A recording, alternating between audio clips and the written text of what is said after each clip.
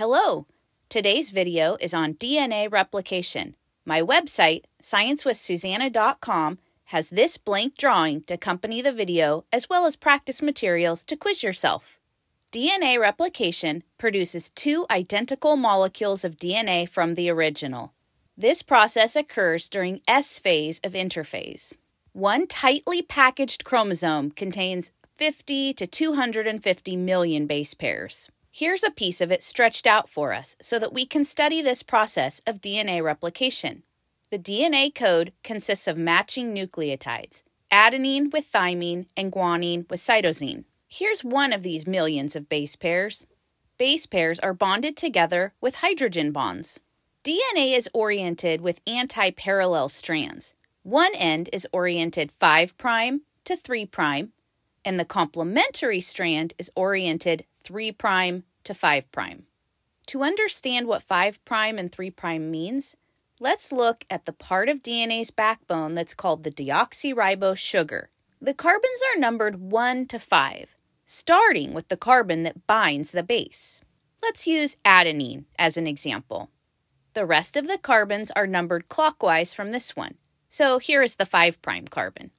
Thymine binds with adenine, and the nitrogenous base is also bound to the first carbon on its deoxyribose sugar, like this.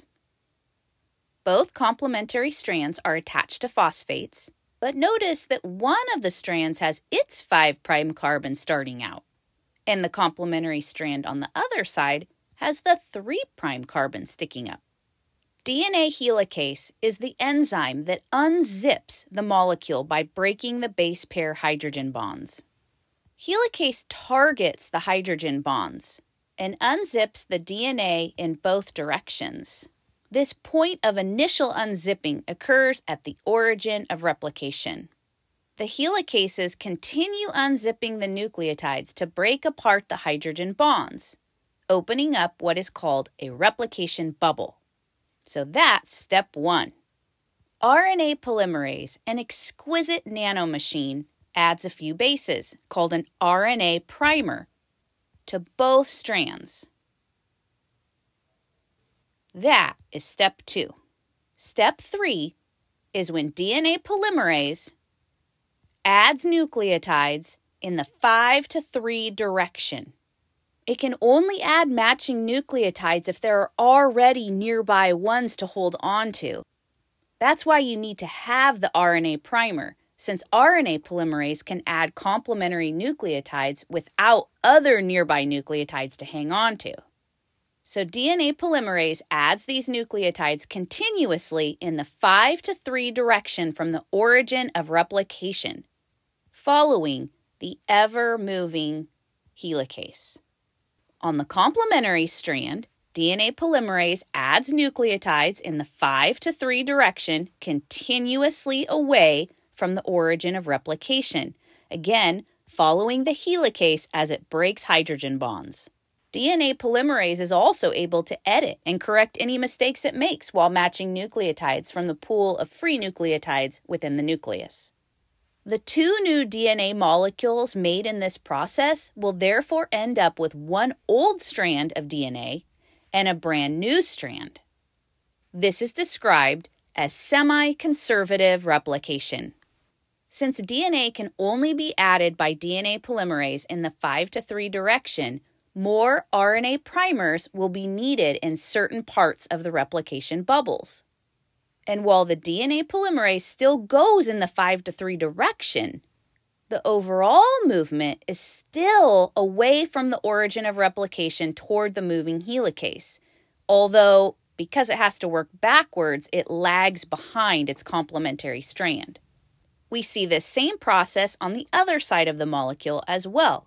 Wherever nucleotides cannot be added continuously in the 5 to 3 direction, many more RNA primers will have to be set down, and then DNA polymerase can add nucleotides in the 5 to 3 direction, while still ultimately working its way toward the helicase that is separating more of the molecule.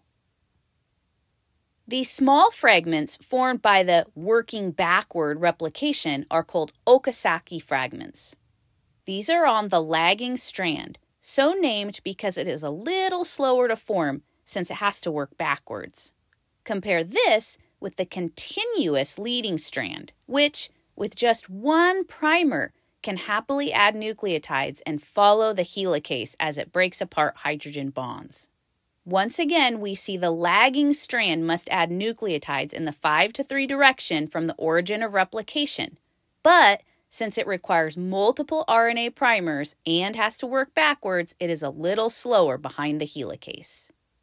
In step 4, one of the many types of DNA polymerase replaces the RNA primers with DNA, still always working in the 5-3 direction. In the last step, DNA ligase, yet another nanomachine, seals all the fragments together. Let's watch this here. Replace the RNA with DNA, then seal up with ligase. Every primer gets replaced and sealed.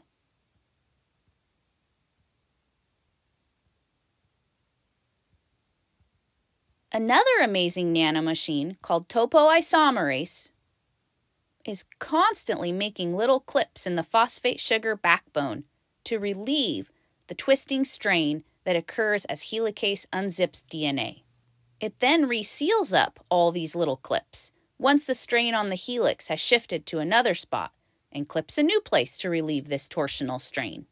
The final product is an identically coded DNA molecule, and these two new molecules remain attached at a DNA sequence called the centromere. These identical DNA molecules are sister chromatids that will separate during mitosis.